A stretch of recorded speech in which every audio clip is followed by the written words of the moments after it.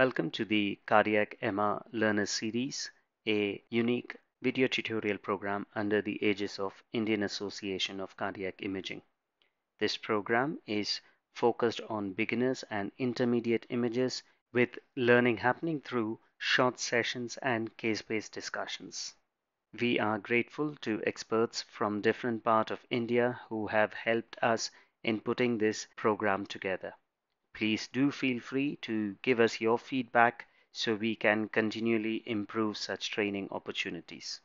This session is brought to you by Dr. Richa Kothari, who is a consultant cardiothoracic radiologist in Narayana Institute of Cardiac Sciences, Bangalore. Her areas of expertise include cardiac CT and MRI in adults and children, and thoracic and vascular imaging. She received the 2018 Regional Award by the European Association of Cardiovascular Imaging in Barcelona, Spain, and holds a Level 3 certification from the same association. She has won multiple research presentations at national and international level and is an executive committee member of the Indian Association of Cardiac Imaging. She has co-authored multiple textbook chapters and is part of the DNB teaching program. Hello everyone, I am Dr. Richa Kothari. I am a cardiothoracic radiologist working at Narayana Rudayalaya in Bangalore. In this video, I'll be talking about a relatively newer cardiac MRI technique called parametric mapping. The objective of this video is to learn what are these cardiac MRI parametric mapping techniques. Why do we do these techniques? What is the physics behind the technique and its clinical applications? Cardiac MRI, as we know, is used to differentiate cardiomyopathies due to its excellent spatial resolution and high tissue contrast. Late gadolinium enhancement, that is the LGE sequence, is a reference standard for diagnosis of these cardiomyopathies based on the pattern of enhancement.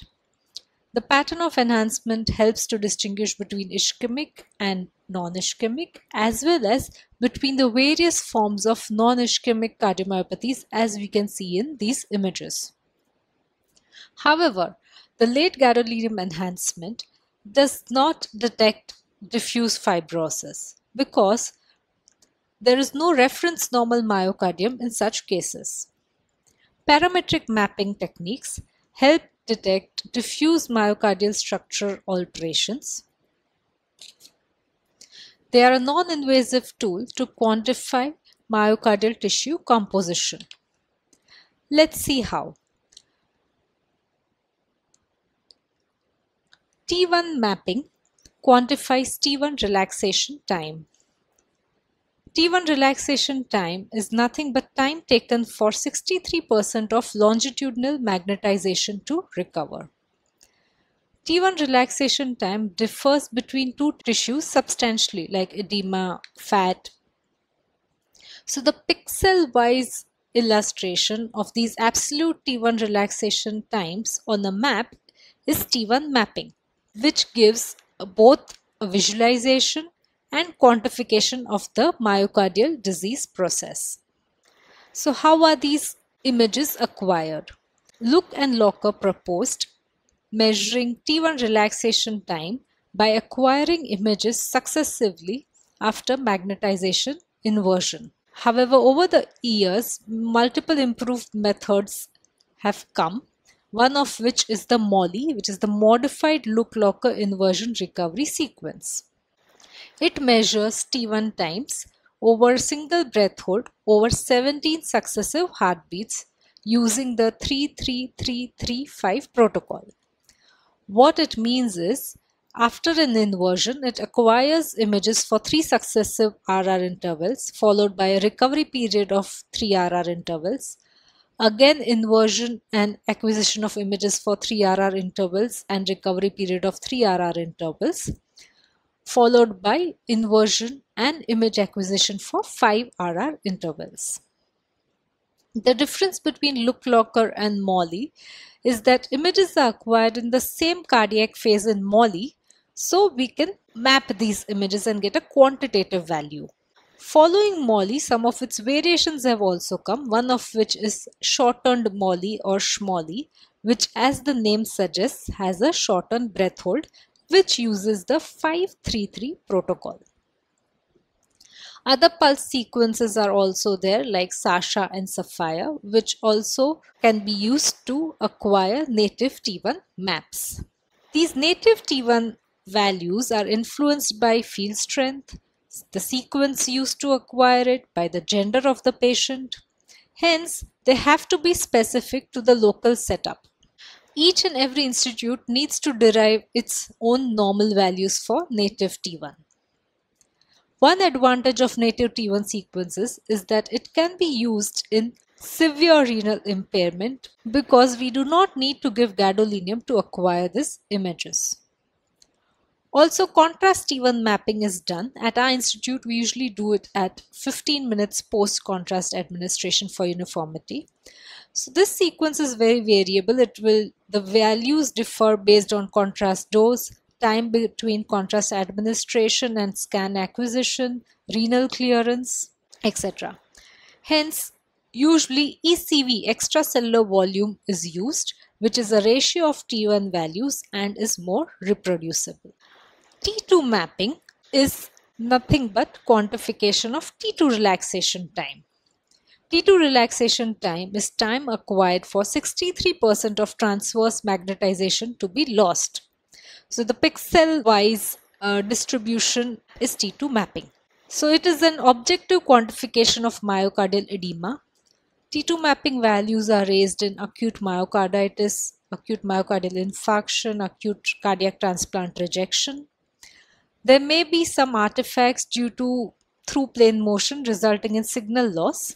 However, use of T2 preparation based T2 mapping sequence is better for avoiding this artifact. T2 star mapping will be covered in another video in this series.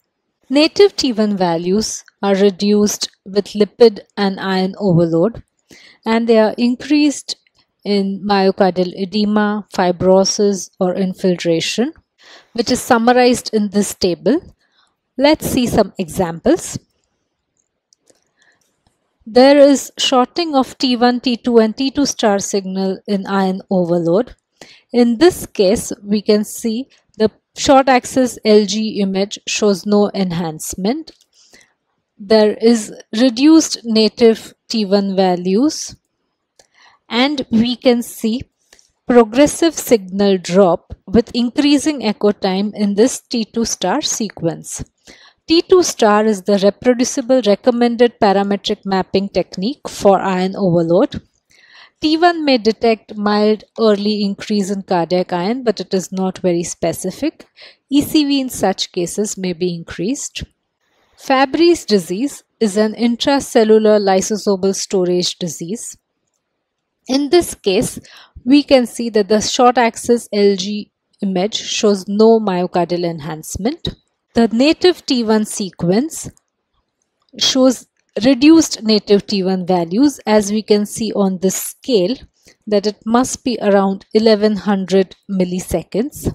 At our center, the normal T1 native values is around 1250 milliseconds in male and 1280 milliseconds in female. So in this patient, there is low native T1. In Fabry's disease, low native T1 may be seen even before development of the LV hypertrophy, so it especially helps to distinguish between other LV cardiomyopathies. In many cases of Fabry's, we may see enhancement along the inferolateral wall. In such cases, we may see pseudonormalization or even elevated T1 due to replacement fibrosis. ECV in such cases is usually normal because it's an intracellular storage disease. This is the case of chronic myocardial infarction, where we can see near transmural enhancement in this LG short axis image, which shows corresponding areas of raised native T1 and ECV. The areas of lipomatous metaplasia show reduced native T1 and ECV. Acute myocardial infarction usually shows high T1 and ECV, which is amongst the highest of all cardiac disease, which is likely due to disruption of the cell membrane.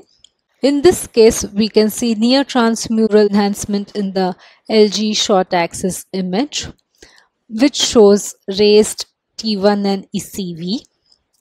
However, there is an area of microvascular obstruction on LGE, which shows low ECV because it does not pick up contrast.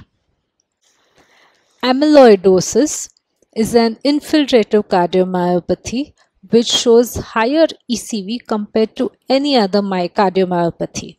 In this example, we can see diffuse typical subendocardial global enhancement, which shows corresponding raised native T1. As we can see on this scale, the values here were around 1500 milliseconds of native T1 values. Similarly, this is seen in the ECV map with very high ECV. T1 native helps clinch the diagnosis in cases of amyloidosis with difficult myocardial nulling on delayed enhancement images and in renal failure patients where we want to avoid giving gadolinium. T1 is elevated in patients with AL amyloidosis even with absent or uncertain cardiac involvement. Hypertrophic cardiomyopathy patients show raised native T1 and ECV values due to cellular disarray and extracellular matrix expansion. In this example, in this short axis LG image, we can see LV hypertrophy with patchy mid-myocardial enhancement. This is a 3-chamber image which shows systolic anterior motion of the mitral valve with flow acceleration due to the LVOT obstruction. We can see that the native T1 values as well as the ECV is raised. This is one factor which helps to differentiate it from athletes who have a usually normal T1 native and ECV values, and also from hypertensive hypertrophy. This is another case of hypertrophic cardiomyopathy where we can see that there is no significant enhancement on the LGE image. Here we can see in the 3-chamber image the systolic anterior motion with flow acceleration due to the LVOT obstruction. Even in cases with no LGE, the T1 native and the ECV values are increased. This may help in diagnosing early cases of hypertrophic cardiomyopathy. This is a case which shows apical transmural enhancement with mid-LV hypertrophy, suggestive of burnt out apical hypertrophic cardiomyopathy.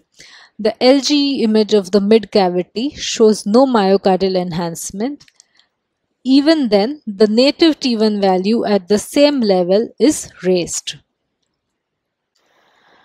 In dilated cardiomyopathy, late gadolinium enhancement pattern helps to differentiate between ischemic and non-ischemic causes of dilated cardiomyopathy, and also to further characterize the myocardium in cases of non-ischemic cardiomyopathy.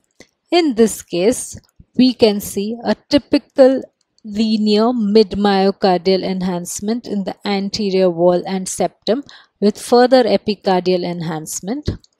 There are corresponding areas of edema on STIR image. In this native T1 image, we can see a similar pattern in spite of not giving contrast. And the ECV pattern is seen even better with a typical mid-myocardial enhancement. This is a case of dilated cardiomyopathy which did not show any myocardial enhancement on LGE. In spite of that, the native T1 and ECV values were raised. So large portion of our DCM patients, in spite of not showing any enhancement on delayed enhancement images, show raised native T1 and ECV values, which suggest diffuse fibrosis. So this helps in risk stratification and further optimal management of these patients. Myocarditis is myocardial injury due to multiple possible causes. For example, infections like tuberculosis or bacterial or viral infections, autoimmune disorders like sarcoidosis, SLE, Sjogren's syndrome, or toxic causes like alcohol or certain chemotherapeutic agents, etc. So, diagnosis of myocarditis is usually by the Lake-Lewis criteria, which consists of conventional MRI findings of edema on T2 weighted sequences, early and late gadolinium enhancement. However, parametric mapping T1, T2 and ECV sequences are more sensitive for identification and quantification of this myocardial fibrosis and edema than LGE. It may even detect myocardial enhancement when these conventional sequences fail to identify the abnormalities. Another additional advantage is that these sequences can display the typical non-ischemic patterns similar to LGE even without contrast agents, as we saw in an earlier case. In this case, we can see near transmural and epicardial patchy involvement of the myocardium with similar corresponding areas of edema on stir. The native T1 sequence, even without contrast, displays a similar pattern where we can see raised native T1 values which correspond to the areas of LGE. The ECV is also raised in these patients. Transplant rejection is another important indication for doing the mapping sequences. Transplant rejection shows raised T2 and ECV values in acute cardiac rejection. This can help reduce the frequency of endomyocardial biopsies. Native and post-contrast T1 values are not so significantly different in patients with acute rejection and with no rejection. In this example, the short axis LG image shows no significant enhancement. This is the T2 mapping sequence which shows raised T2 values. Then in this case, the T1 and ECV were raised. Cardiac parametric mapping has been proven of use in cases of amyloidosis, iron overload, Fabry's disease, myocarditis in studies so far. It appears to be of potential use, and there are multiple studies undergoing for its utility in cardiomyopathy, ischemia, infarction, congenital heart disease, and heart failure. So to conclude, cardiac parametric mapping quantitatively detects myocardial composition. It helps to pick up focal and diffuse myocardial disease even in the absence of myocardial late gadolinium enhancement. In multiple cases, it not only helps to diagnose but also helps to prognosticate the disease. Local normal reference range is necessary. Each and every institution needs to develop their own. Hopefully, it may replace late gadolinium enhancement and endomyocardial biopsies in the future. These are some of my references. Thank you.